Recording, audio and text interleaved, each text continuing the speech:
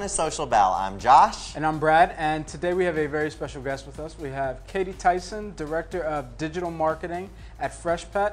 Now, some of you may know Freshpet had a very viral commercial during the holiday season that boasted over 8 million viewers on YouTube and even more on Facebook from what Katie actually just told us. You'll hear a little bit more about that later from her. Katie, glad to have you with us, and welcome to Social Bell. Yeah, happy to be here. Thanks, guys. Absolutely. Of course. So what our viewers really want to know is how do they make a viral video like you do all the time? All the time. I mean, basically the way that I really think about how a video can go viral, there are a couple of principles that we've outlined. The first one is that it's really, really important when you're coming up with the creative concept for the video to lead with something that's going on in culture that's really going to resonate with the people that you're trying to reach. So for example, the video that we did with the Apparently kid, he had already had a lot of success. He was someone that America really had fallen in love with, and the people we were trying to reach really loved, and so that made a ton of sense for us.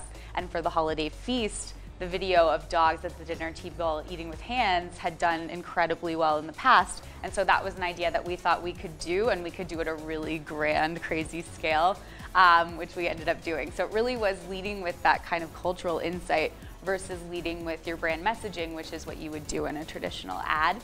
And then for us, really, PR has been a tremendous part of making sure that the video gets the pickup and the traction it needs for virality. So as much as you can, just trying to get that video out there through third parties, through influencers, through the press. That's really what's made all the difference for us too, for the videos. And I mean, it just needs to be something that's fun and that people really want to share with their friends.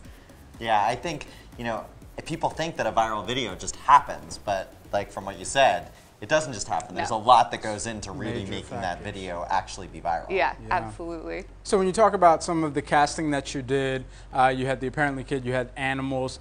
Number one, how hard was it to find animals that had human hands? I mean, that's crazy, right? You know.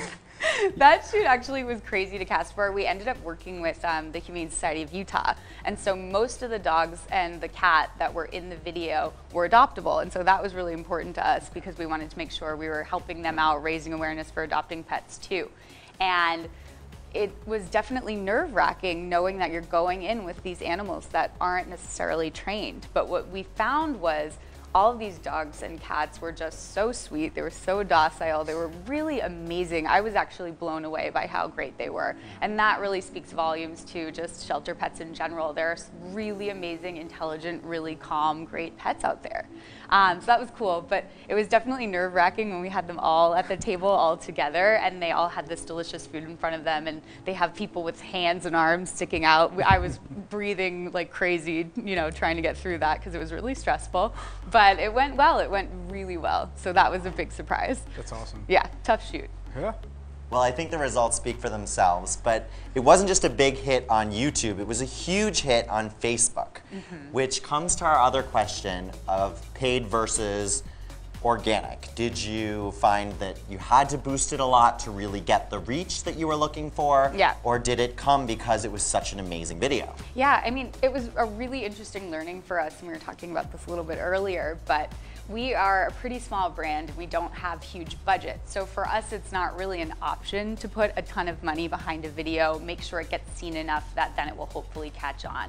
And so really, it's been amazing to learn for both of our videos. I want to say it's been about 97% of our views have been organic. We have put some small amounts of money that have really gone a long way in the beginning, but really we're talking about sub $10,000 each time and even less than that for the most recent. But really it's been just the shareability of the video and again the PR that has really driven that for us.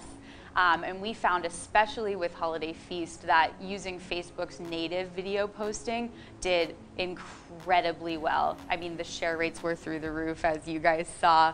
Yeah. And the spend that we put behind it was so minimal. It was really quite amazing. We ended up with about 20 million views on that Facebook video, which was just unbelievable. Blew my mind. So let's take a step back because we do have to talk about this a little bit. Can we talk about Apparently Kid? Because Yes. I mean, he's personally one of my favorites. So he's amazing. All right. Yeah.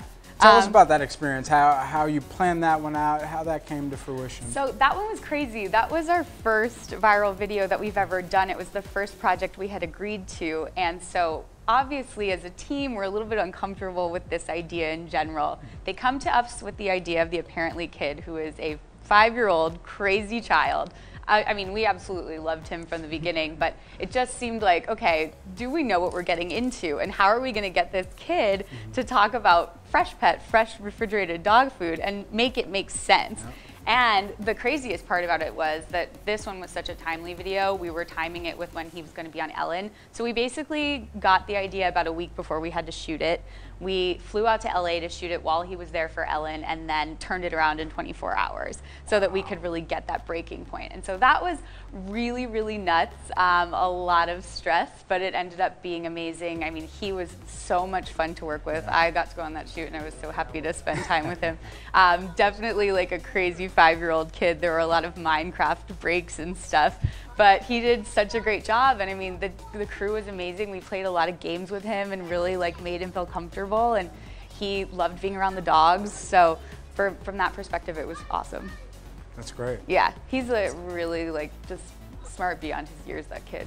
Nuts, but smart. Well, apparently it worked. Yeah, it did. From all of us at Social Bell, thank you, Katie, for joining us. Thank you guys for having me. And don't forget to feed your pet Freshpet. Thanks. Thanks for watching. Thank you.